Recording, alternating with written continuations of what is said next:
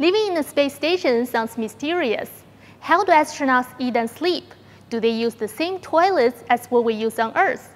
Let's find out in this episode of Tech Breakdown. If you live in a space station, you live in an environment of microgravity.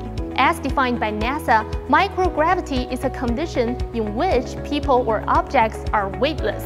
The effect of it can be seen when astronauts and objects float in space. In the space station, astronauts wash their hair, brush their teeth, and go to the bathroom like what we do on Earth, but in different ways.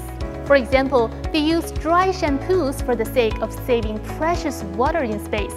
Moreover, water would just float around inside the space capsule because of microgravity, making it impossible to wash hair using shampoo. The toilets astronauts use in space are also different. In the International Space Station, the toilet system works like a vacuum cleaner with fans that suck air and waste into the commode. Astronauts have to position themselves on the toilet seat with leg restraints while using it. An astronaut can choose from many types of foods, such as fruits, nuts, chicken, beef, seafood, and candy to ensure a balanced supply of vitamins and minerals and enough calories. Condiments such as salt and pepper are provided, but only in liquid forms, because powders would simply float away, which could clog air vents, contaminate equipment, or get stuck in an astronaut's eyes.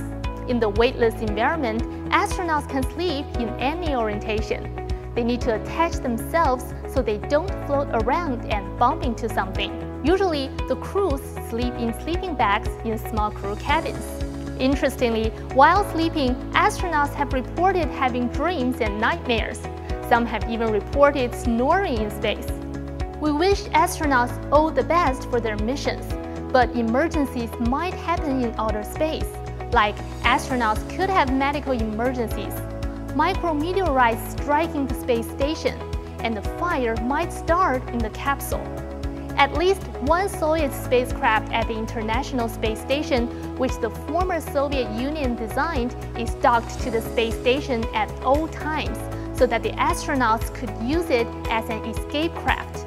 The first batch of residents has just arrived at the core module of China's space station and will stay in space for 3 months to conduct various tasks. And the country will send another batch of astronauts to its space station by the end of this year.